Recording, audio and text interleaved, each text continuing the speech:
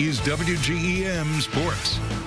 Over the bridge in Canton, Missouri, the Wildcats of Culver-Stockton College are preparing for their first soccer game next week against Southeastern Community College. WGEM's Victoria Bordenga reports on how this women's soccer squad is getting ready to have a comeback season for tonight's Sports in Focus.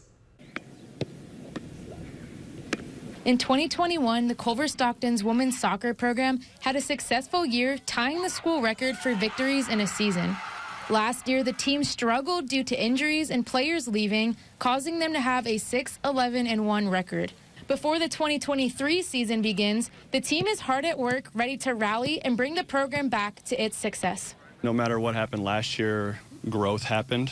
And so being able to capitalize on that growth and make it grow another year is going to be important for us. As they move forward, this Wildcat team has been coming together as one.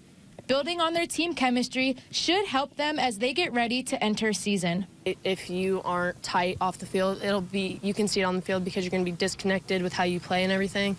So just building that bond early is really important going this season because we have 5 days, then we play like right off the bat, so it's really important to start early. Official practice begins Monday, August 7th, and the Wildcats are going back to the basics. We're going to try some new things systematically this year with our group and that we're excited about. So having a new system in play and being able to figure out the nuances of that system is really our goal for these first few weeks. And you know, our goal is to have everything ironed out by the time conference comes around. We're going to surprise a lot of people this year, which is a good thing because, you know, last year we didn't have the best year and everyone can acknowledge that. So I think this year we can come in, kind of pop some people in the mouth, surprise them a little bit, expect the unexpected. Victoria Bordenga, WGEM Sports, Canton, Missouri.